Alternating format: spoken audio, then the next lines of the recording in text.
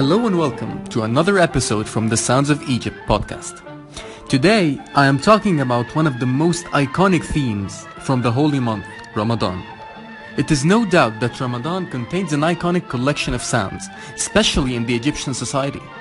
The holy month reunites people and family members who are consumed by their jobs and lifestyles, once again on one table filled with tasty food, cold beverages, joyous sounds, and merry gatherings. But there is a specific melody that marks the arrival of the holy month. It is called Ramadan Gana, for the artist Abdul Muttalib.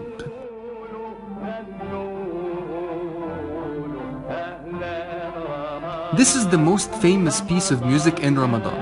When people hear it, they immediately forget their arguments and start getting happy, and congratulate each other for the arrival of the holy month.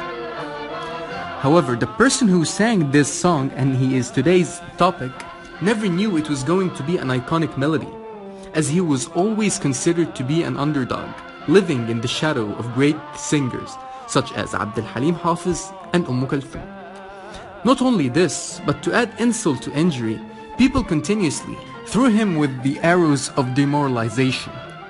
Despite all this, Abdul Muttalib beat the odds and carved his name in the Egyptian history with an iconic melody that marks the arrival of the holy month. His iconic song, Ramadan Gana, is still the central theme for the great holy month after the passage of more than 40 years.